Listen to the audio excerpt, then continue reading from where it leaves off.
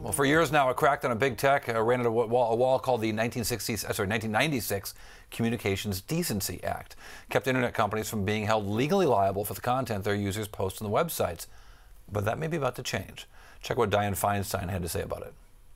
You bear this responsibility. You've created these platforms, and now they are being misused. And you have to be the ones to do something about it. Joining me to talk about this existential threat to big technology is Bloomberg's Josh Brustein. Josh, good to see you. Thanks for having me. This is a big deal because this was seen as a sort of forward-looking thing, saying let's have the same laws as publishers, let's open up this world so people can, so companies didn't have to be responsible, and you could let this thing flourish, the internet flourish. Yeah, absolutely. I think when you hear Senator Feinstein saying things like, you're responsible for this content, that's actually not been the case up until this point. And if we see some real action in that way, it could really change the economy of the internet. What likely change could happen?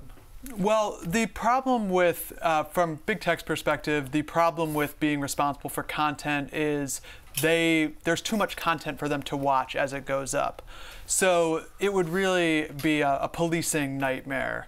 The reason the senators are bringing this up, obviously, has to do with the questions about Russian interference. Well, there's no question. There was Russian interference in the election, right? At this point, there's no question about it.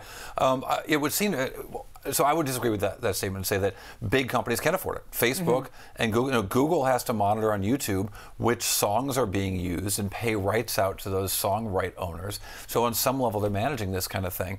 But what it might actually hurt are smaller companies who might actually lack the resources. Google and Facebook are not lacking in resources in any way, but smaller companies and startup companies are. Right, that's always a tension in these tech policy questions, where Google and Facebook are in a good position really to handle any increases in regulatory costs, but tech as a whole would be in a much more complicated position. So we'll see exactly how this plays out. The sort of first battle in this has actually had nothing to do with the Russian interference. It's come via a sex trafficking law, right, where advocates for sex trafficking victims want a law that would make it easier to go after platforms that enable sex trafficking.